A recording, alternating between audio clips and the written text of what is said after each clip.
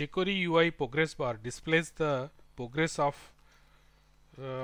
any process. You can see this progress bar is increasing, and I can decrease this also by removing the characters. Now we will see how the jQuery UI progress bar works.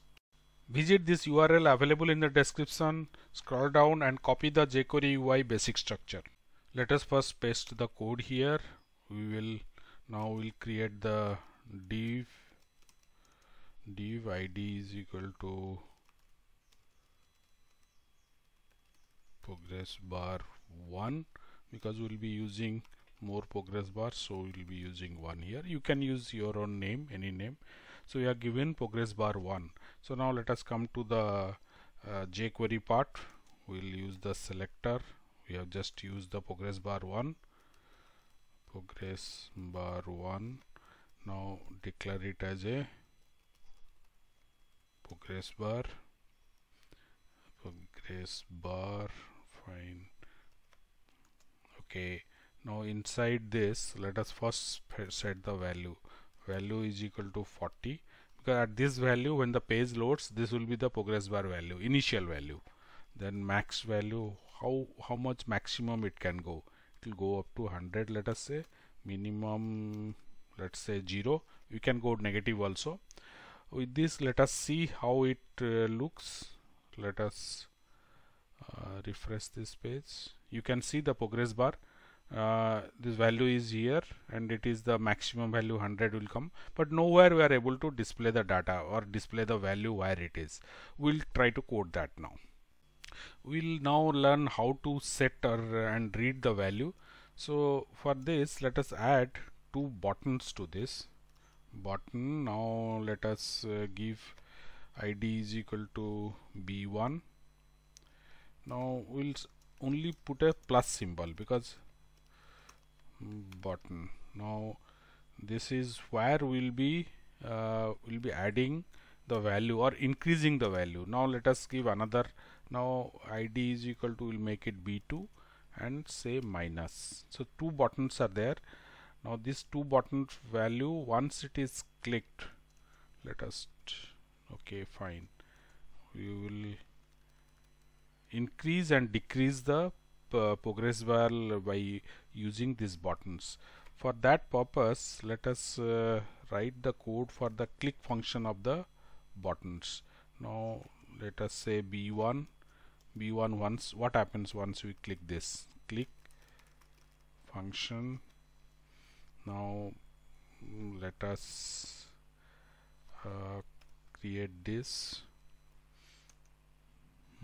Fine, we'll end this first. Okay, this is our click function. We'll write inside, whenever the button is clicked, what will happen. Now let us first declare present value 1. Let us take present value 1 is equal to, now identifier is our progress bar 1. Progress bar 1. Now the dot, let us say okay, progress bar. Now it is a option. Now this is value. Now this code will store the whatever the value is there in our present value. It will store in this variable present value 1. Now what we will do is, we'll increase the present value by 10.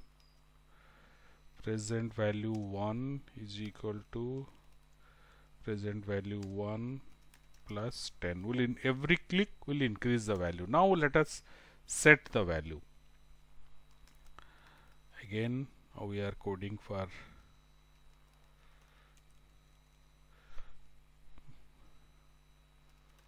progress bar 1. Now dot here,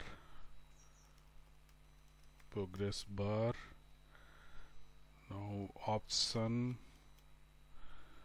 Now let us, we are setting the value, so value. Now let us put it present value 1. So this will set the value for uh, for our progress bar whenever the click. Before going to B2, let us first check this. Now let us save this. Now I am going here, refreshing. Okay, I am getting. Let us click the button. Fine, you can see the value is increasing. So far we have not coded the minus or the minus button code. So let us, what we will do, we'll copy this code. Here is we'll copy this code and paste it here. Now we'll make it B1 to B2. Once click this is fine. Now only thing what we will do is this plus 10 will make it minus 10. Once B2 is clicked, value is read from the progress bar, decrease by 10, and again the value is set. Now let us save this code and refresh this. Now plus, anyway we have checked, it has worked. Now let us come minus side, also it is working. Now, but whatever it is, we are not displaying the value. We'll learn now how to display the value in the progress bar. Now we are able to increase and decrease the value of the progress bar, but let us see how we will display the value in the progress bar, and this value also should change as and when the value changes. So for do that, let us code it now. We'll progress bar 1. Now these are its children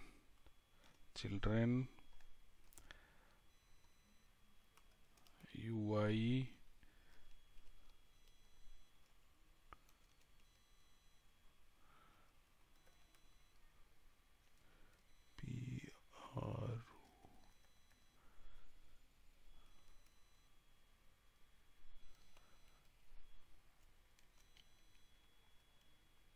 progress bar value. Now we are getting this. Now let us say .html. Now what we will do, we'll instead of we'll little formatting we will do. Present value 1 dot to precision we have used. Let us say 3 places. So these are the decimal places we can manage with this using 2 precision. Now let us fine, we'll do one thing, we'll also add one percentage. I am just giving you percentage, you can give anything else also, so you can understand that any string we can attach here also. So let us just go and use the CSS. Let us display it boldly. Display. Now let us use block. Fine. Now let's save this. We have only kept this code inside the plus symbol, so let us see what happens. You can see the value is reflected here. Okay, what we will do, we'll copy this code and paste it below our other button also, where it is the value will decrease. Now let us save this, refresh this. Now let us use the plus. We are able to increase this, and let us decrease this also. Now this is working. So whatever value we are able to display it and increase and decrease the progress bar.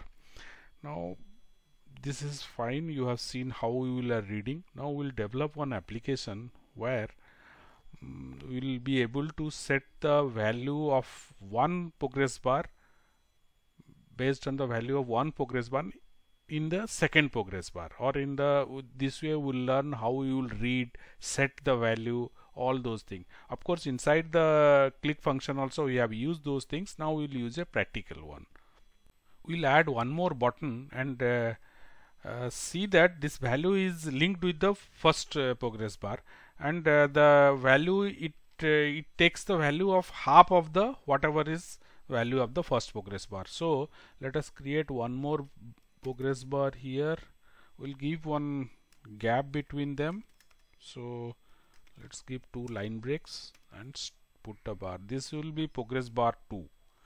So let's display it. We will copy this one and declare the second one. Now bar 1 slightly will change. We'll make it let us say 60, and because we want to display it half of it in bar 2, so we'll increase the range to 200. Now this one will make it 30, and this one will let us keep it 100 only, because this second bar will display half the value of bar 1. So let us declare it to bar 2, progress bar 2. Now let's save this and refresh. Okay, we are displaying 2 bars. So far we have not connected them, so nothing will happen in the second bar, only the first bar will change. Now the range we have increased to 200 for the first bar. So you can see we have increased it beyond 100 and coming back. Okay, now let us link them. Now whenever B1 or the first one is clicked, what will happen? Now this will be, now let us declare a second variable where present value 2, let us give the name. Present value 2 is equal to present value 1 by 2. Now this is what we have declared. Now let us now assign it this value to our progress bar 2. Progress bar 2. So now that is a progress bar again. Now we'll set it option. Now option is value. We have already used here. You can see this line we have already used how we have set the value. Now the same thing we are doing for the progress bar 2, but we will set it present value 2. Now earlier we have set it to value 1, now it is present value 2. Fine. Now let us read it. You may say that okay, why again we have to read it? It is because some other process might have affected the thing, where in this case it is not so. But still it is always a better take a fresh value from the value for the present value. Present value 2 is equal to, now let us say it is now for us progress bar 2, now progress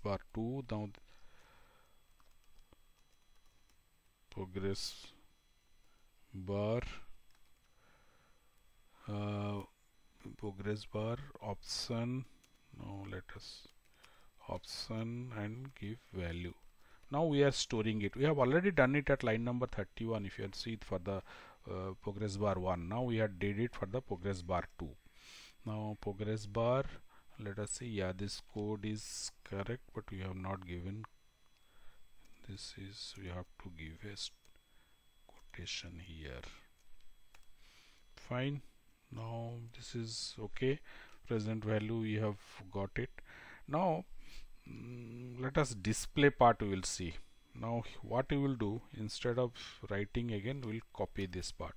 Let us give little break here. Now what we are doing is we will make it progress bar 2. So nothing to change. Now the value 2 display in block. Okay. Now button 1 we have coded. Now let us see how this is reflecting. Button 1 means increasing part only we have completed. Let us see how it works. Now let me increase this. You can see it is working perfectly. I am going beyond, and this value, second progress bar value, is displaying half the value of the first progress bar. You can see. Now the second part I have to code, means negative, means decreasing button I have to code it now. So let us try that one.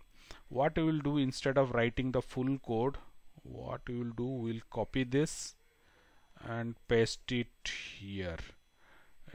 Present value 2 is this value by 2. What happens, let us copy this, come back here. Now nothing more to do, paste this over this. Now when the minus goes, this present value 2 is divided by 2 at here. Now value 1, value 2. Now that's all. This should work. Let's save this and refresh our code. Let us increase first. It is going up. Now decrease. Yes, decrease also working. We are reducing it and the value, but the range is different, so it is going beyond 100. This will not go beyond 100. Similarly, decreasing part also we can check it. We can display a progress bar while asking user to enter data in a text area, so there is a restriction is involved. So let us see. Welcome to +2net. You are inside one text area. Beyond that, after 50 characters, it's not allowing. Now this progress bar, you can see we are now I am slightly deleting the text also. You can see the progress bar is changing. This is one of the application of the progress bar. We'll see in our next tutorial how to code this.